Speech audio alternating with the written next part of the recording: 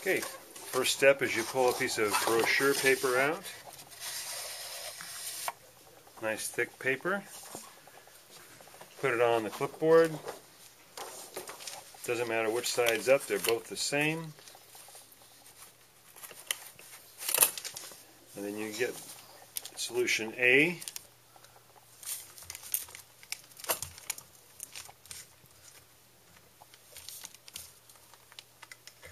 And fill the squirter, put it in the little cup. That's good.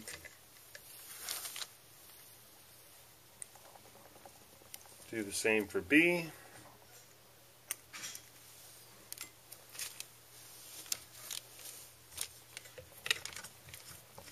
Oh, I like how he's putting the tops back on. Excellent. Put that even. Okay. Now you're going to mix those together.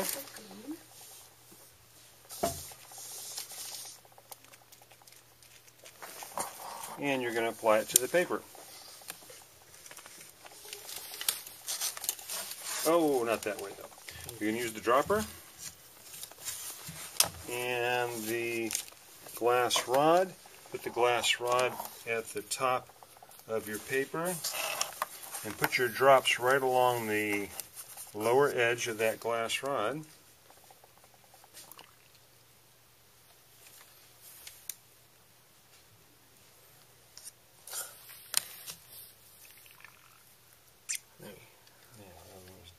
That need to be washed.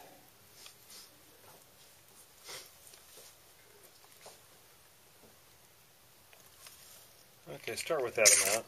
That's good. We can use the rest in a second. Now pull that glass rod down nice and slow, like there's a wave in front of it, and it spreads the solution nice and evenly on the paper. This is a particularly fine job. A lot of students get holes in it.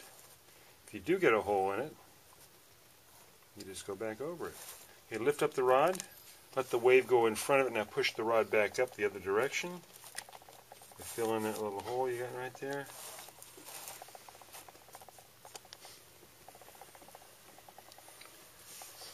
Good, now you have it kind of thick at the top. See if you can capture that and pull that back down over the paper. You probably had enough to do 2 papers here. Nice and even. And if you see an area that's kind of thick on still, like along the right hand side, yeah, we're going to pull that the other direction. Alright, and done. The next step is going to be to move that into the drying room with the fan and the heater, and that'll dry in about 10 minutes, and then it can be time to put the negative on and do your sun print.